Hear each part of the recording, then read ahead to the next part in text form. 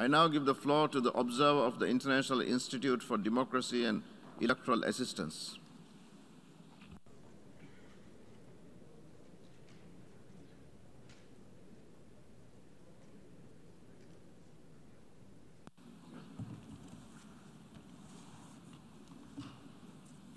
Mr. President, Mr. Secretary General, Excellencies, International IDEA strongly condemns the unprovoked war of aggression waged by the Russian Federation with the involvement of Belarus against Ukraine, a sovereign nation and a democracy. This is in breach of international law and international agreements and a rules-based international order that underpins the shared objective of global peace and the existence of organizations such as International IDEA. The invasion order by the President of the Russian Federation, Vladimir Putin, is a blatant violation of the UN Charter. As firm believers in the rights of peoples to exercise their fundamental rights and freedoms, we convey our full support to and solidarity with the people of Ukraine. They are innocent victims of this aggression. We salute the brave partners and democracy activists with whom International IDEA has engaged in recent years when Ukraine made huge progress towards being a stable and thriving democracy. We call on the international community to spring into action to protect them and mitigate the humanitarian consequences of the invasion.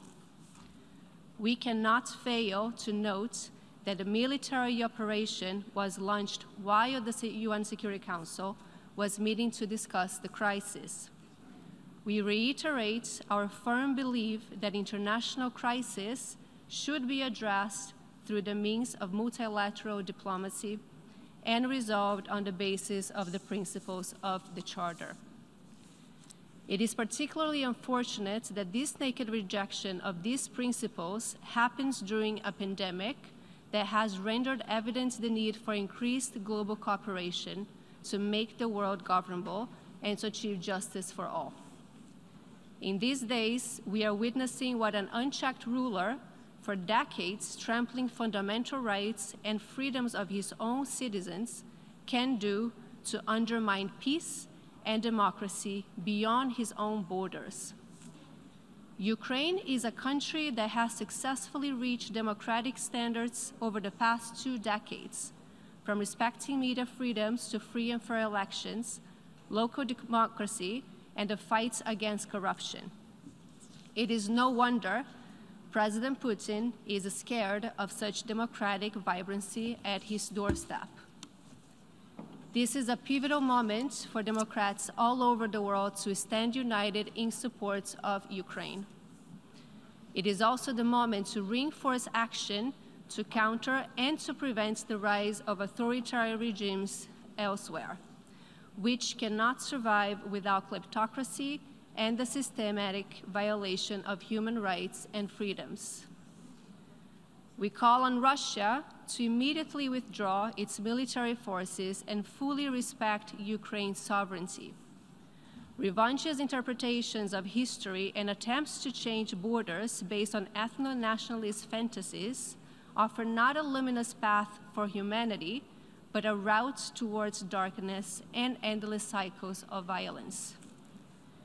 They certainly don't provide any hope to the younger and unborn generations that will bear the brunt of the climate crisis, or to the billions of vulnerable people around the world that are yet to realize the promise of a life free from fear and want, and the promise of the Agenda 2030.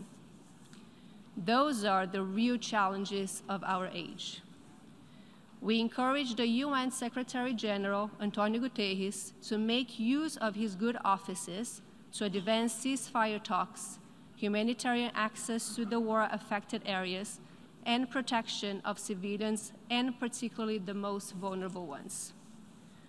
We urge UN member states to adopt and enforce sanctions against the Russian Federation until withdrawal of their forces from Ukraine and the full restoration of its territorial integrity. We urge UN member states to do whatever it takes in compliance with the principles of the UN Charter to stop this war and prevent any further escalation of conflict. International IDEA will do its part in collaboration with the United Nations, our member states, and other democratic governments and organizations to protect in Ukraine and elsewhere the principle that every country has a right to freely determine its own fate on the basis of the will of the people, freely expressed. Democracy's institutions and processes are the best means to protect their right. Today, we must stand up for these principles. Today, we must stand up for Ukraine, which embodies these principles and defends them to our greatest respect. Diakuyu, thank you. I thank the distinguished observer of the International Institute for Democracy and Electoral Assistance. We have heard the last speaker in the debate on this item.